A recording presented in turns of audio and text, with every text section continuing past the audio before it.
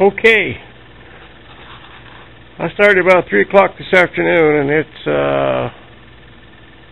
almost 1 o'clock in the morning, or a little past, I guess.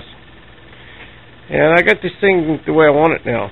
I took my frame apart and recut it, re-welded it, and I have it.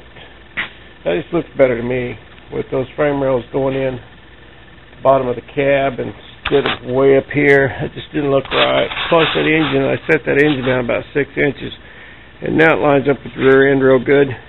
Before it was just way too high.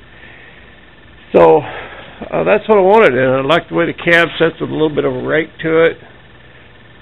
And if I can get back far enough to get this whole thing in the frame there, yeah, I'm going to put a little short pickup box.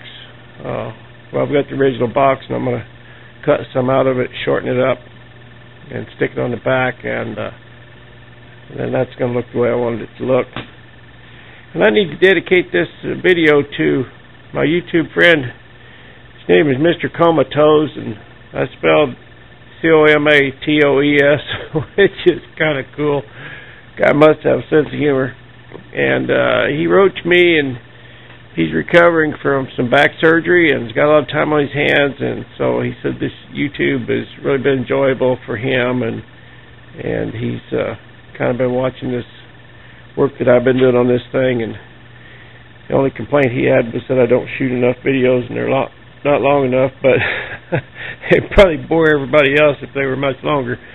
So I'll keep it fairly short, but that's what I wanted. I got my frame redone, and what I'll do now is I'm going to cap this on the top and on the bottom, and I'm going to put a gusset in here, and I'm going to kind of wait on that until I get my steering box mounted and just kind of see where everything winds up. But one thing I did was I cut this firewall out while the engine was setting up high.